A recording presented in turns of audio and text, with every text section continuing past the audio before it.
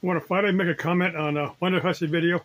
I had a hiatus for a few months maybe, but I just had to comment on this. He talked at Yankee Jim Bridge. Now, there's a Yankee Jim that was hung in San Diego.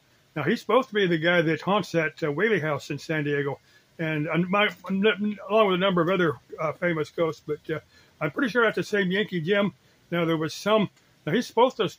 I think the story was someone had stolen a boat, and he come out and he said, "You're hanging an innocent man." But you can type Whaley House and Yankee Jim and get a story. You can get the exact story, but you talk about how hot it is there. She's got a either skinny dip or go swimming with her magic bikini. But that Yankee Jim was supposed to be the guy that was hung in San Diego, and he haunts the Whaley House. Now that Whaley House is on my bucket list for some time. I'll have to go there and videotape it. Maybe go inside with the tours. I don't know. I got to get better at this YouTube thing. I start making money up before I do that. Bye-bye.